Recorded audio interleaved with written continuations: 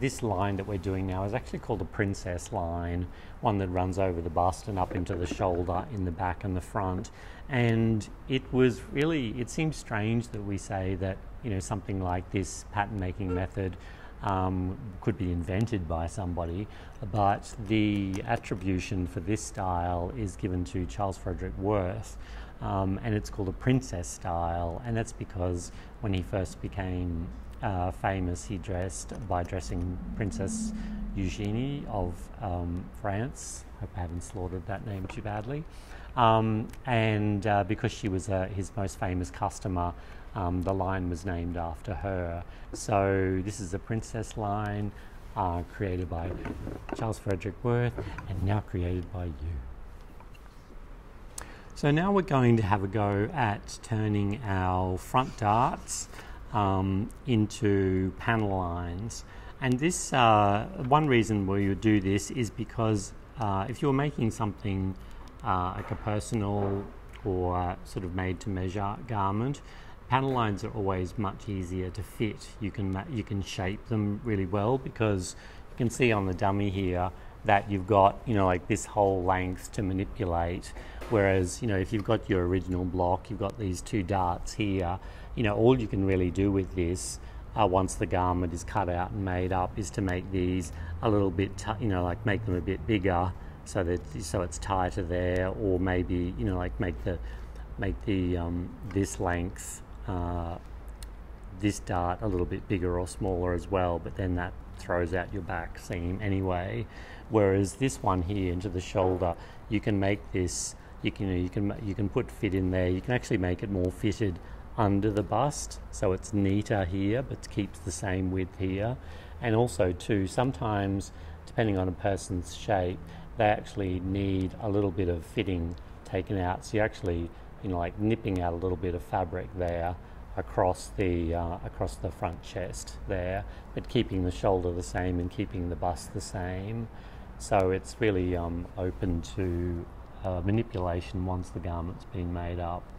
And two, if you you know, it also gives these, you know, much more striking lines on the body, so vertical lines rather than like this horizontal line created from the side dart here. And you can also play with things too. You could even add like a center front seam, and you could have stripes. You know, you could cut the stripes so they were going up here, the front, so you had like a, you know, like a V coming down, and then, you know, like you could have them coming down here as well, so you can manipulate a particular fabric. They aren't as good if you were going to do a stripe fabric. The stripe will get thrown out a little bit on the side here, and if you were doing a pattern, like a big pattern as well, like you might not want to do those panel lines if you're going to chop up the pattern of the fabric. But yeah, the main purpose of panel lines like this is to achieve a much more refined fit on the body. Okay, so we start off with our same fitted bodice block, and the first thing we have to do is we're going to find the center point on our shoulder here, and we're going to draw in our line. So remember that when we manipulate our front darts, we always have to go through the bust point. So we draw our line down to the bust point here, and then we're going to take this down.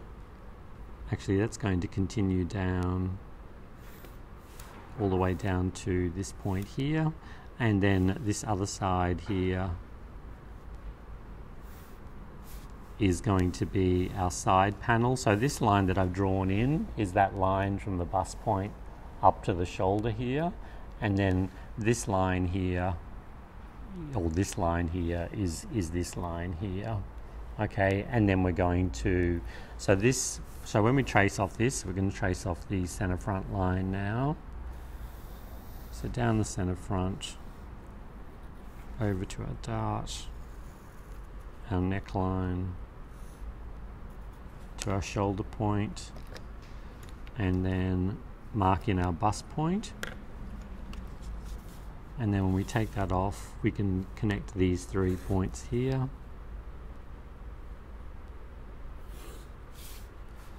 and then we need to do a little cross point, so we'll keep in, we can actually use the bus point as a notch.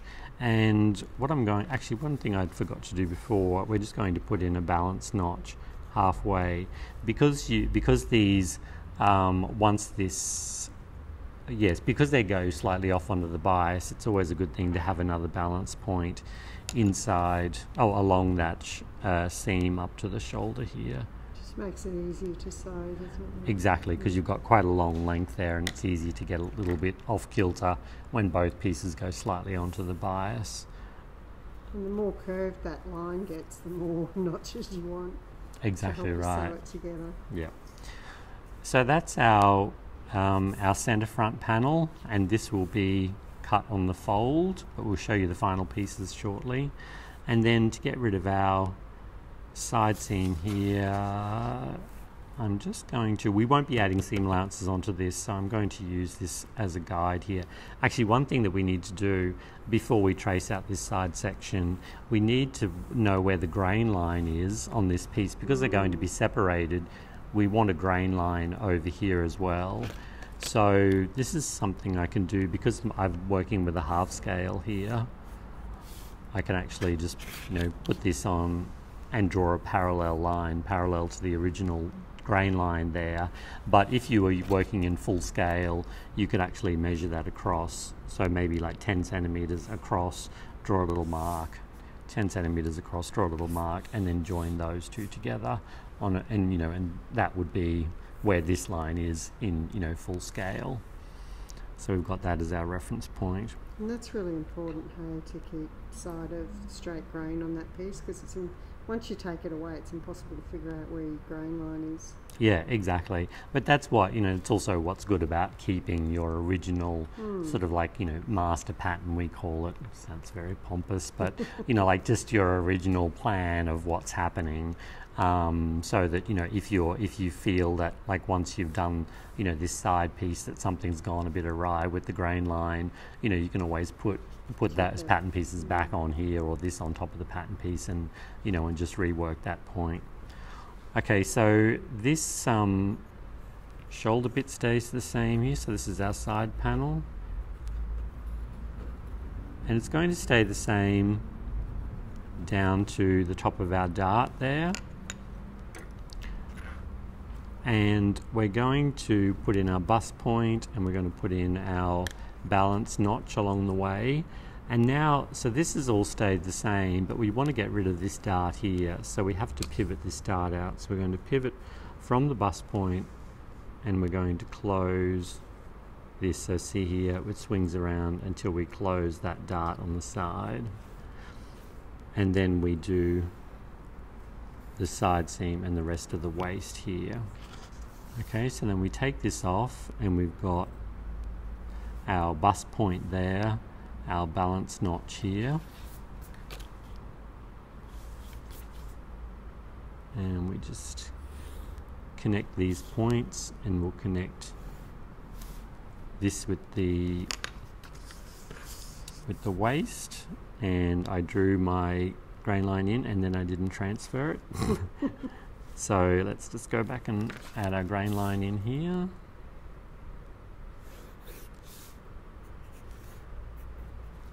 And you'll see that on here our grain line would have gone down, so it would have been at more of a right angle than if this came all the way down, more of a right angle on the original. But you can see here this has gone more off grain.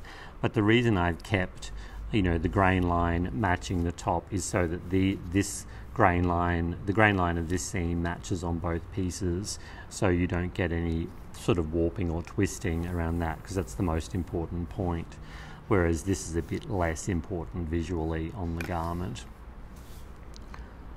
So we're just going to straighten up the side seam a little bit there, and at the bus point here, because at the moment it's coming at a real point over the bus point, so what we're going to do is we're going to come back, and this is going to be just make a nice curve. So here I suppose I've done 2.5 millimeters, so that'll be like 5 millimeters in full scale, and just to have our bus point there. So it's because the body doesn't have any corners, it doesn't have any points, and even though, you know, we're quite definite about using the bust point when we pivot our darts out, like once the dart is actually pivoted, we can just soften up that line over the bust there. Okay, so then we've turned both of our darts into a panel line. So you can see here, and just, you know, looking at these on the dummy, this is our original block. This is our block with the darts, with the panel lines, and you can see the fit on the body is exactly the same on both of them. It's just that, you know, you have those different lines. So you're manipulating the darts into a panel line, but keeping the same fit on the body. Okay, so that's our front. Oh, and here we go. Here's some I prepared earlier. So you can see here, I've added seam allowance onto this. I've added a shoulder seam allowance. I haven't added the waist because this is actually the pattern that I made to create my little toile here. So I just wanted to sew the panel lines together. You can see that I've added seam allowances onto both of those and made sure that I transferred from my balance points here onto the raw edge, my notches, so that when you sew this together, you know, you match this at there and then match this at the waist, and then it comes around and matches at the bottom. Okay, so now we'll do the same thing with our back panels. Actually, I might have a drink of water.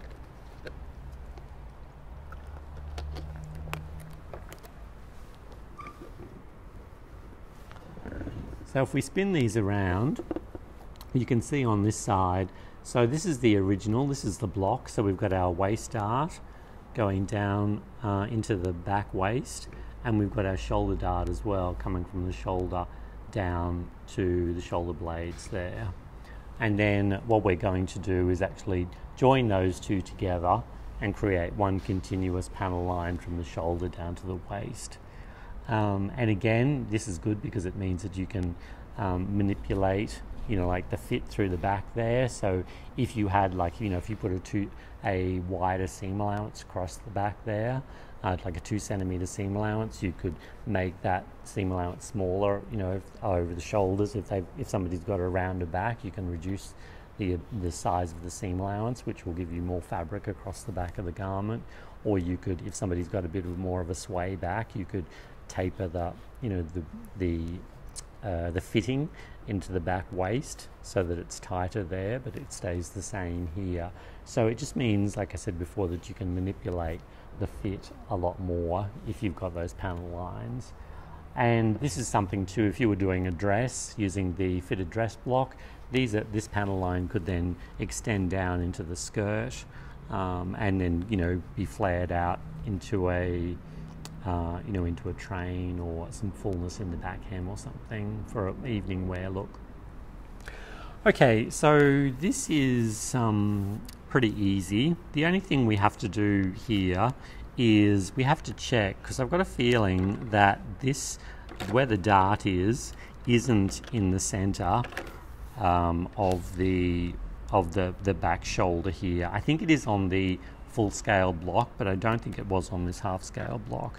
So what we're going to do is we're going to measure, it's 3.5 from the armhole up to this halfway point on our front shoulder. So we're just going to check this here, and you can see if I measure that, it's actually that point there, not that point there.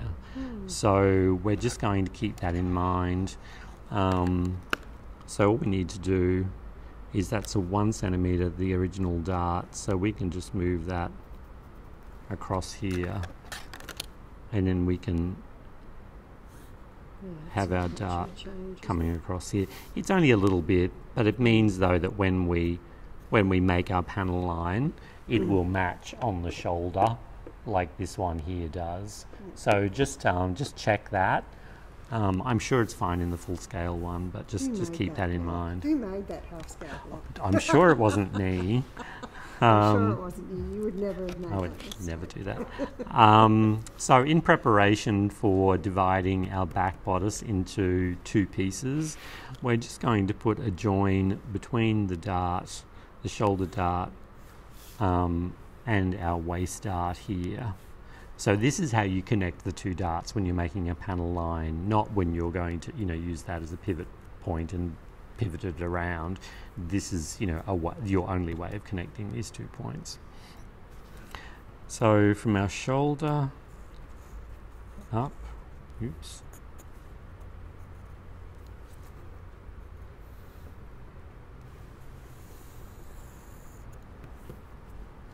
So we just need to mark the bottom of our dart and the top of our dart here.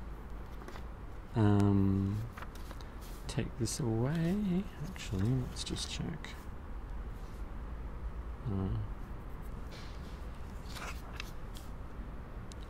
Now we're joining these lines together.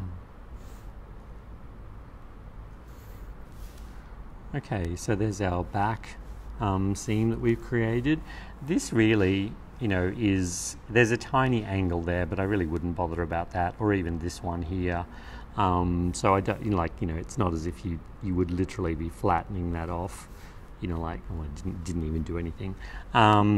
So yeah, that's quite a good panel line, and that's because there's much less shape in the back anyway. So of course the panel line's going to be a much softer line than the front is.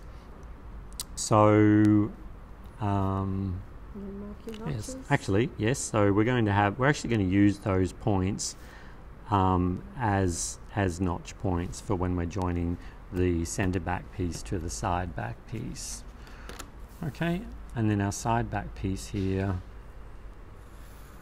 So all of this stays the same, armhole stays the same, waist stays the side seam stays the same, waist stays the same until the dart arm.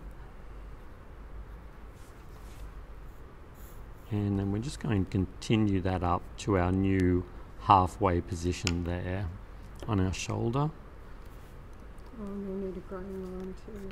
And I will need a grain line. Great point, Libby. So because this is half scale, I can just do this, but if you've got a full scale one, you'll probably need to measure across at the bottom of the grain line and then measure across at the top so that it fits on both pieces. So then, yes, now no good making one if you're not going to transfer it onto the pattern piece. So we'll draw that in straight away.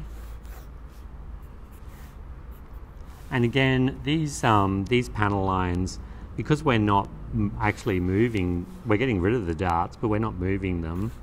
So yes, so we don't have to, manipulate this. This grain line stays the same because it's, like the pieces haven't actually moved, they've just been separated. So, is that actually, looks like I've got 2 marks here, so that's that there, and there are our 2 marks. And you can see, because this dart goes a little bit off, it's more diagonal, you do get a little bit more of an angle through here and at the top of the waist dart there. So if you want to, you can just shave a little bit off of that. Okay. And then our new line that we've drawn will be the line that you use to add the seam allowances on. So these are the pieces I've done before. So this is one with the seam allowance added, and our side panel here with the seam allowance added, and you can see these two joining together. The waist there. Yep. Okay, so just remember this is your centre back. So if you're going to have a zip down the centre back, then you'd need to add at least 1 centimetre seam allowance, or 2 centimetres for a regular dress zip. Otherwise, this is going to be placed on the fold. So I won't write anything on that because it will depend on the style that you're making. And I noticed on this piece too that I haven't just marked my armhole notches there, and I don't have a seam allowance on here, but I would need to add one. Like I said before, these pattern pieces were what I used to create these little toiles, and it doesn't have a seam allowance around the armhole. Okay, so there's some turning our back darts into panel lines.